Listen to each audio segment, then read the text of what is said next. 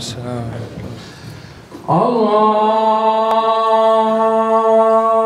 أكبر الله أكبر الله أكبر الله أكبر أشهد أن لا إله إلا الله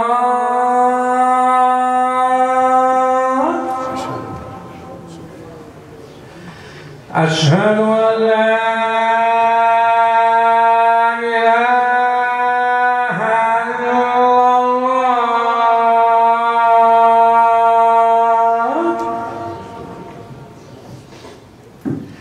أشهد أن محمدا رسول الله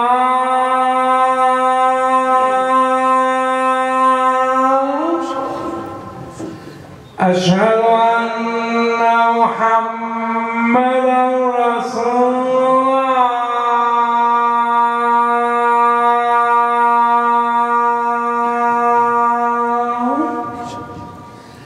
حي على الصلاة حي على الصلاة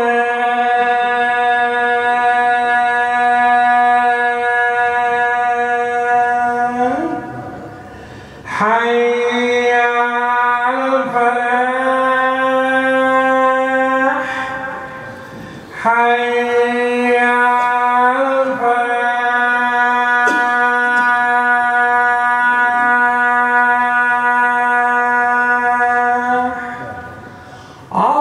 الله أكبر الله أكبر لا إله إلا الله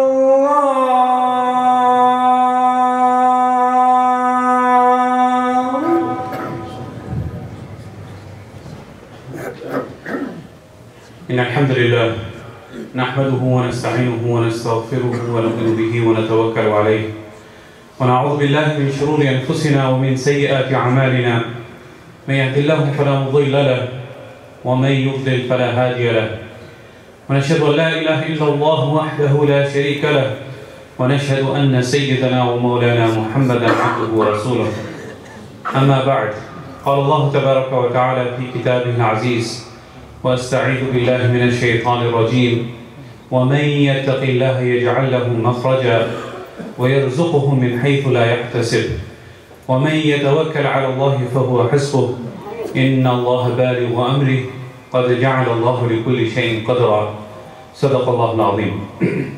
My dear respected elders, brothers and sisters, from the time that children come into this world, the focus of the parents is that how can this child grow up, get a good education, go to a good college. And the whole purpose behind this type of thinking is that the child's sustenance, the child's rizq can be provided for. And they can get a good job and a good living. So this focus towards the rizq, the sustenance, it starts from this time immediately. The parents start worrying about making a college fund, thinking about which area to move in so that the child has the best schools to go to, and so on. The children, as they grow up, they are taught the same thing. That make sure you get a good education, make sure you go to a good college, make sure you get a degree. The whole purpose behind it is that you will get a good job and you will make money. And then by that time, the child turns into a teenager. He starts thinking about college with the same thing that has been instilled into him since childhood. That what should my career be? What is the best career in this time which will enable me to make the best money possible? So this teenager starts focusing on that.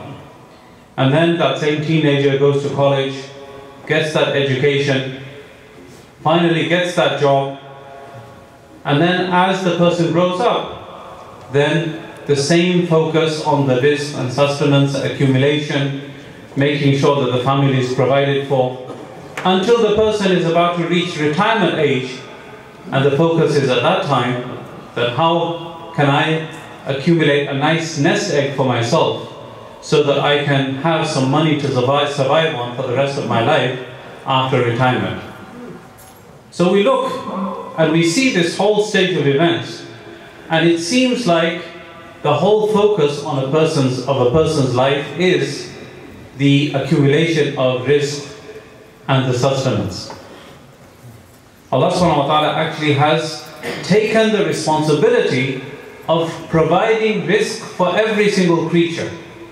Allah subhanahu wa ta'ala says in the Quran, وَمَا مِن ذَابَّةٍ فِي الْأَرْضِ إِلَّا عَلَى اللَّهِ رِزْقُهَا وَيَعْلَمُ مُسْتَقَرَّهَا وَمُسْتَوْدَعَهَا.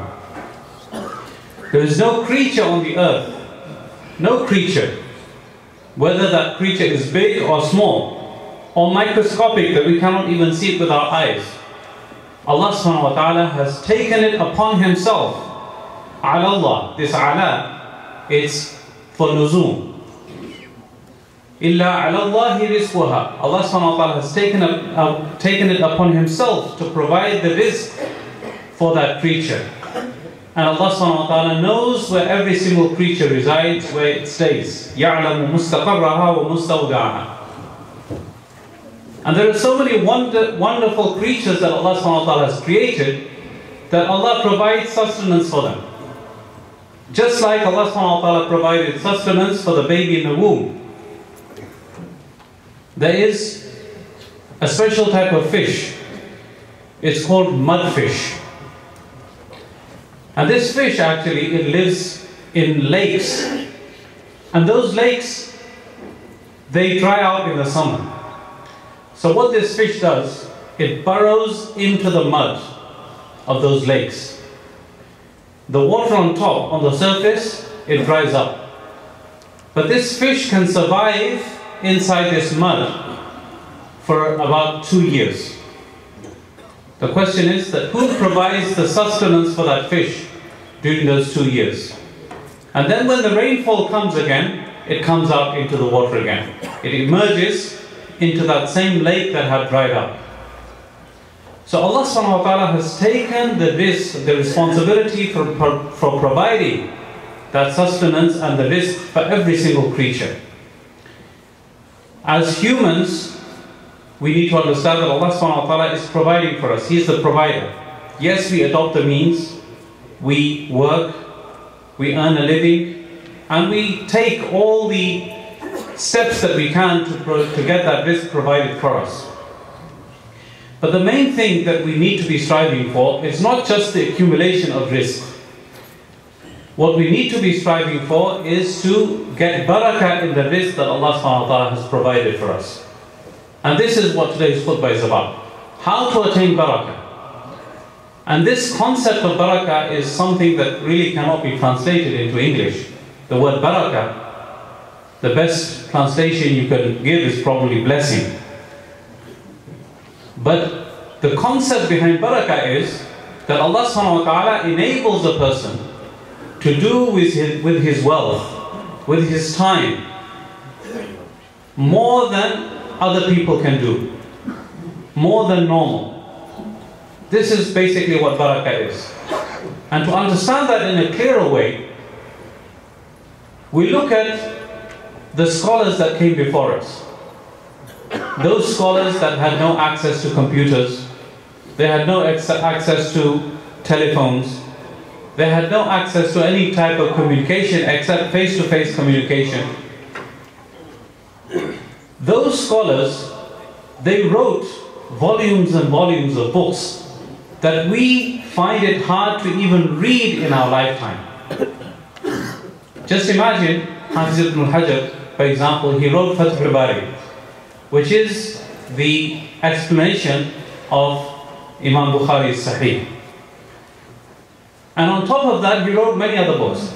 Another book that he wrote is a book called Al-Isaba. And this book deals with the ilm of rijal. That means It's an index of the Sahaba and the Tabi'een and whether they were regarded as thiqah and acceptable in the science of hadith or not. Every single Sahabi in alphabetical order who's ever narrated a hadith, his name is found in this book of Al-Isaba. And this book is in about 22 volumes. And then on top of that, many other books that were written by Hafiz ibn Hajar. Imam Nawawi rahimahullah, he died in his 40s. And yet he did so much work and he wrote so many books, again, which we have a hard time reading in our lifetimes. So this was because they had barakah in their time. We have to strive to get barakah, and that barakah, many people equate it with numbers, and this is not necessarily the case. You can have barakah in a small amount, and you can have barakah in a large amount. And also you can have an amount which is small, which doesn't have barakah, and you can have a big amount which doesn't have barakah. So barakah is not correlated with the amount. Rather, the khayr that Allah subhanahu wa ta'ala, the goodness that Allah subhanahu wa ta'ala puts inside it, this is, what barakah is. How much a person can get out of that money, how much a person can achieve through that wealth. This is what barakah is. So there are a few steps that I'd like to talk about. First and foremost, Allah subhanahu wa ta'ala, He says in the Quran, the first step of getting the rizq, and of course getting barakah in it, وَمَنْ يَتَّقِ اللَّهَ يَجْعَلْ لَهُ مَخْرَجًا وَيَرْزُقْهُ مِنْ حَيْثُ لَا يَحْتَسِبُ. Allah subhanahu wa ta'ala gives to a person who has the taqwa of Allah subhanahu wa ta'ala, He makes a way for him. And He provides him sustenance from where he cannot even imagine.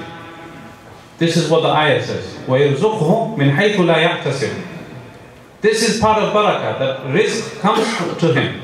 Sustenance comes to him from where he didn't even know it was going to come. He didn't even make an effort for it, but Allah subhanahu wa ta'ala gave it to him. So the way to do that, the way to achieve that, is to get taqwa in one's life. And taqwa is to build an awareness of Allah subhanahu wa ta'ala and to act our lives in the accordance to Allah subhanahu wa ta'ala's commands, and to stay away from the disobedience of Allah subhanahu wa ta'ala. This is basically taqwa in a nutshell. Many people just translate taqwa as the fear of Allah subhanahu wa ta'ala, and this is not a correct translation. Taqwa basically means an awareness of Allah subhanahu wa ta'ala, bringing about an awareness of Allah subhanahu wa ta'ala that compels us to understand that Allah subhanahu wa ta'ala, He is Rahim, He is Kareem, He is Rahman, He is doing so much for us. He is providing for us. He is giving us air to breathe. He is giving us water to drink. He is giving us food. Despite our disobediences, despite the fact that we disobey Him night and day, He is not punishing us. That Allah subhanahu wa ta'ala, who loves us very much, we have to show our obedience to Him. We have to be obedient to Him. We have to stay away from His disobedience. And this is basically what taqwa is about. When a person has the taqwa, this is the first step to getting barakah in one's rizq. And of course, part of taqwa is to fulfill the obligations and the fara'id that Allah subhanahu wa ta'ala has put upon us. To pray 5 times daily, to fast in the month of Ramadan, and to give the zakah, perform the hajj when it's due. This is all part of taqwa. It comes under taqwa. The second means to get barakah in one's life is to make dua to Allah subhanahu wa ta'ala. The du'as that were related by the Prophet ﷺ, they are very concise and complete. The Prophet ﷺ himself, he says, about one of the qualities that were given to him specifically, he said, أُعْطِيتُ جَوَامِعَ الْكَلِمِ. I was given the ability to say sentences which were jami', concise and complete, brief yet complete and all-encompassing. So the du'as that the Prophet ﷺ used to do, they used to cover so many things. اللهم إني أسألك علما نافعا وعملا متقبلا ورزقا واسعا وشفاء من كل داء. اللهم إني أعوذ بك من علم لا ينفع ونفس لا تشبع وقلب لا يخشع ودعاء لا يسمع. There are so many things covered: sustenance, protection from illness, knowledge, practicing upon the knowledge.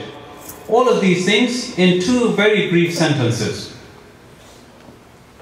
There's a story in which the Prophet ﷺ, in the masjid, he saw a Sahabi named Abu Umama. And this was at a time when people were normally not in the masjid. And Abu Umama looked very upset and worried. So the Prophet ﷺ asked him, Ya Abu Umama, ما الذي أجلسك في المسجد هذه الساعة? What is the thing that made you sit in the masjid at this hour? So Abu Umama said, Ya Rasulullah, هموم أصابتني وديون غلبتني. I've been overcome with worries and concerns, and I've been overburdened with debt. I don't know what to do. I have worries, I have grief, and debt is on my head. I don't know how to pay this debt off. The Prophet ﷺ, he always used to turn people towards a'mal and deeds. What we tend to do, we try to do everything first, and then when there's no option left but to turn to Allah subhanahu wa ta'ala, that's when we turn to Allah subhanahu wa ta'ala. The Prophet ﷺ always used to turn people towards a'mal and deeds, turning to Allah subhanahu wa ta'ala.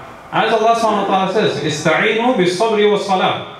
Seek the assistance of Allah subhanahu wa ta'ala through sabr, through perseverance, patience, and through salat. So the Prophet used to teach this. So he said, the Prophet ﷺ, to Abu Umama, shall I not teach you something that if you were to say this, it would get rid of your debts and get rid of your worries and concerns? He said, Bala ya Rasulullah, of course, tell me.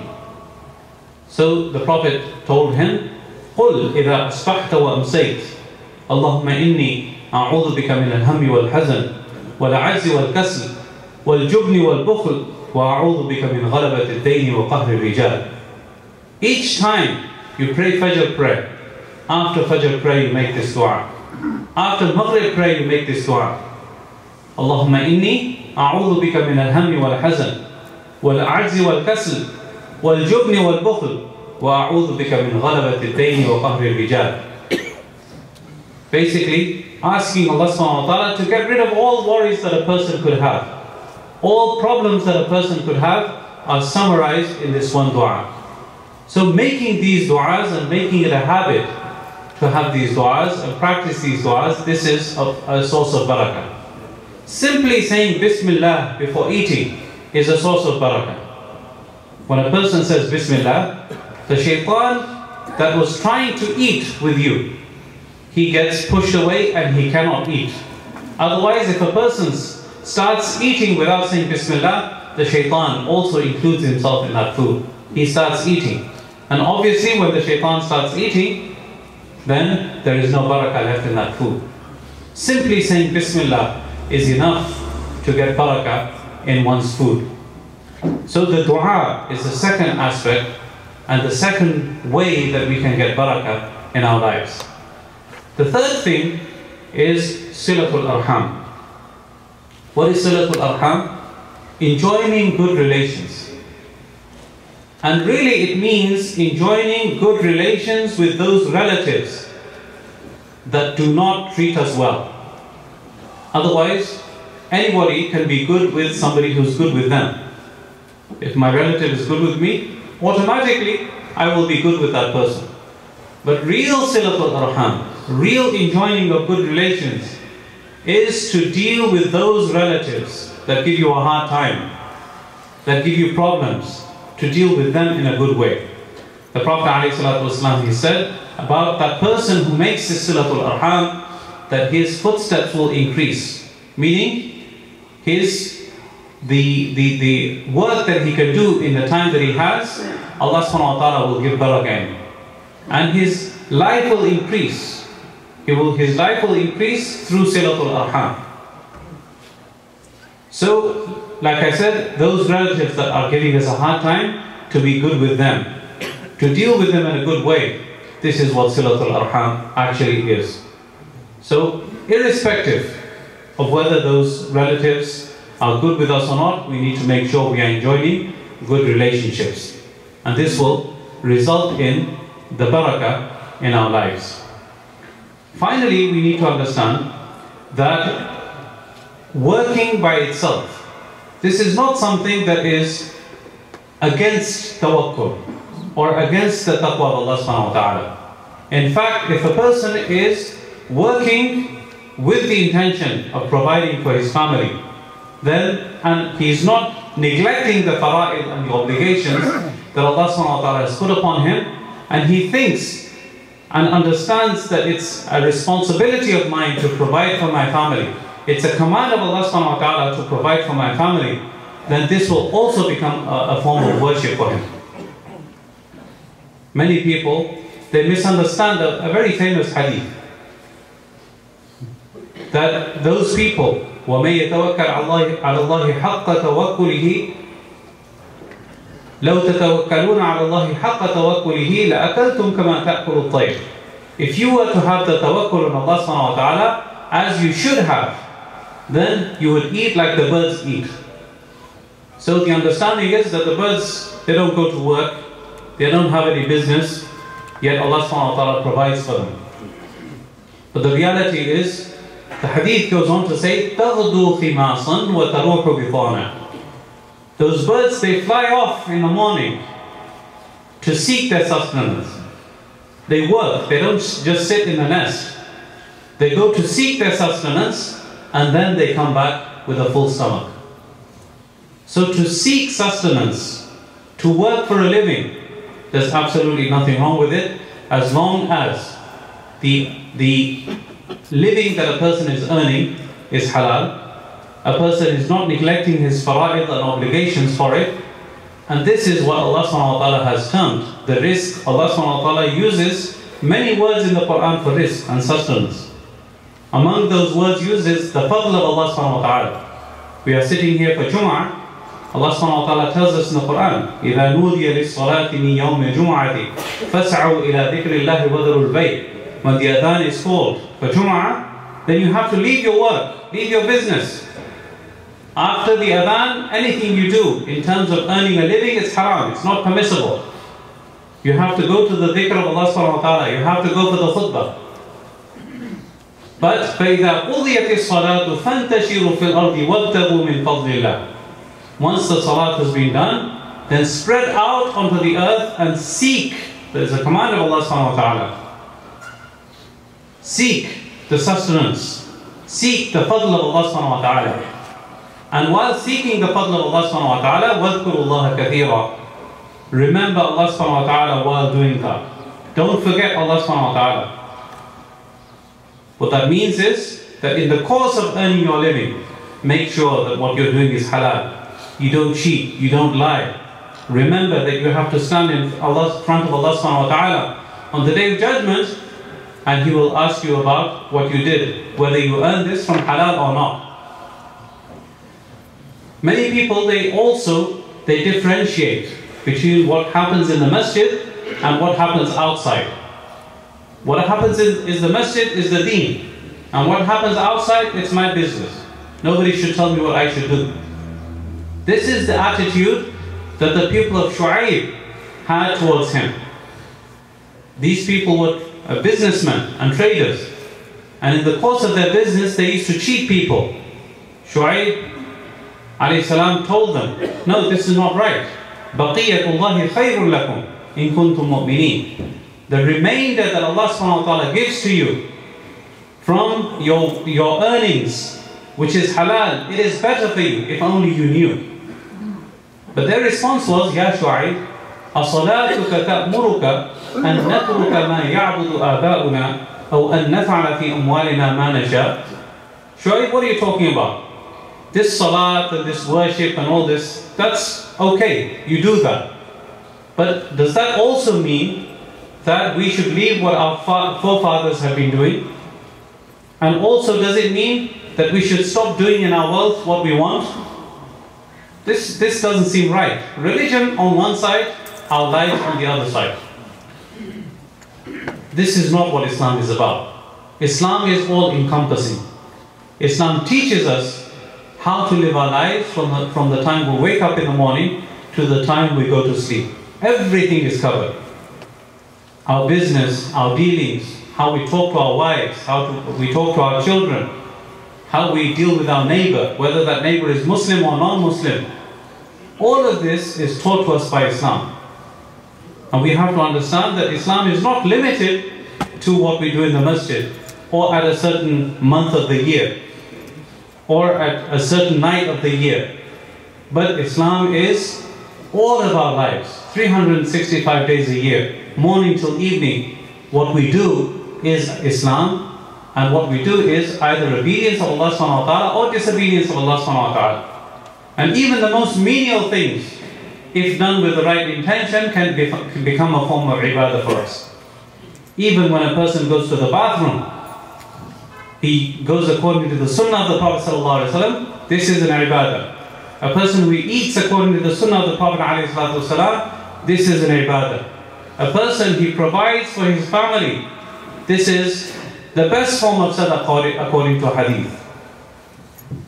As long as the intention is there. إِنَّمَا الْأَعْمَالُ بِالنِّيَّاتِ. So I'm running out of time, but the summary basically is that